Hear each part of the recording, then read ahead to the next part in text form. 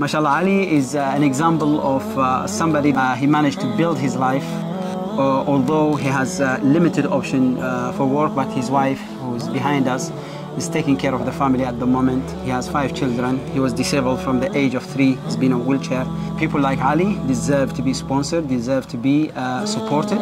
Ramadan will be very, very difficult for Ali and his family.